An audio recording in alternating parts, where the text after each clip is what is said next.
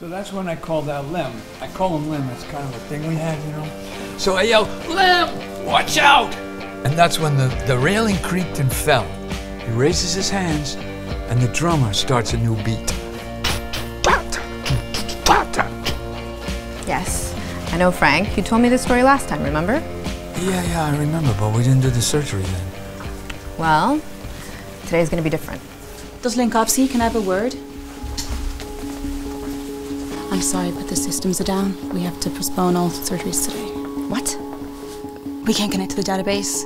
The diagnostic equipment is offline. Nothing works. No, that's not acceptable. This patient needs a thrombectomy. It's already been postponed. It's dangerous to wait. I'm sorry. There's literally nothing I can do about it. Doc, everything okay?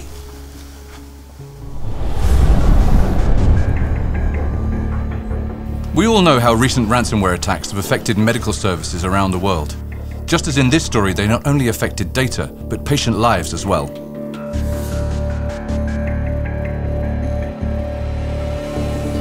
Let's go back and see how this attack began and which Trend Micro technologies can be used to prevent this from happening in your organization. A global platform that serves up advertising content on many high-profile websites has been infiltrated. The attackers have managed to get a malicious advertisement into circulation. A member of the hospital staff is browsing the web during their break time, and the malware is triggered. The exploit starts a command line in order to run PowerShell, a legitimate Microsoft tool, which is used to load and execute a credential harvesting tool directly from memory, bypassing security mechanisms that rely on file I/O to detect attacks. The attackers go on to leverage WMI to move laterally within the network and carry out further reconnaissance and credential harvesting. They're looking for mission-critical servers running vulnerable versions of JBoss. In the case of our victim, the older version of JBoss was included in the build in the dev pipeline and has rolled into production, allowing the attackers to upload their ransomware to every vulnerable server and trigger the encryption simultaneously for maximum effect.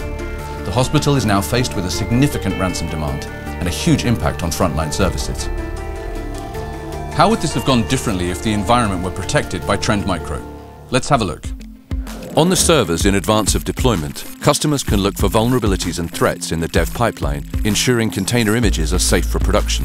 If vulnerable images are deployed, our IPS capabilities would block the JBoss exploit, or our runtime behavioral analysis capabilities would detect and block the ransomware's attempt to encrypt files. On a network level, Trend Micro would detect the malicious network activity, and using IPS would block the attempted exploit of the JBoss vulnerability. On the endpoint, where the malicious ad is first displayed, Trend Micro's runtime detection techniques, including behavioral monitoring, memory inspection, and machine learning, would detect and block the launch of the malicious PowerShell script. Our endpoint IPS capabilities could detect and block the lateral movement to the JBoss server. For SOC or IR teams, Trend Micro's XDR capabilities provide insight into every step the malware took, from the endpoint to the servers and across the network. And our managed XDR service provides 24/7 detection and response assistance across all environments, including email. Cyber threats are ugly, malicious, intrusive, relentless. They are overwhelming and chaotic. But through the graceful orchestration of our proven foresight, X-Gen security strategy, and passionate people, we enable our customers to prepare for, withstand, and rapidly recover from threats, turning cybersecurity into something beautiful.